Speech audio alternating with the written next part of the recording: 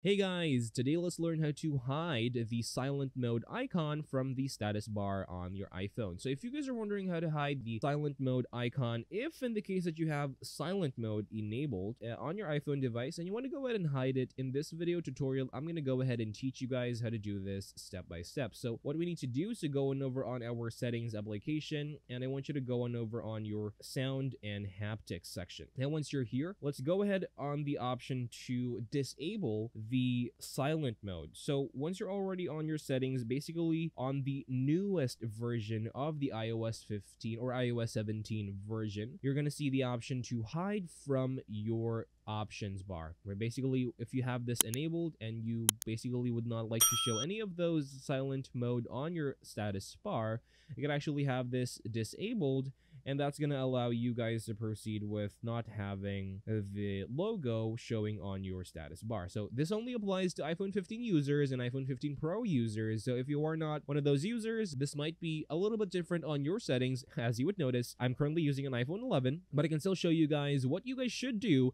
if you are using the iPhone 15 device. So going over on your sound and haptics, right under silent mode, you are going to see the option to disable the show in status bar right on this section. All we need to do is to disable that to hide the silent mode icon. And that is all for this video. Thank you guys for watching. Please like this video and subscribe, and I'll see you guys on the next video.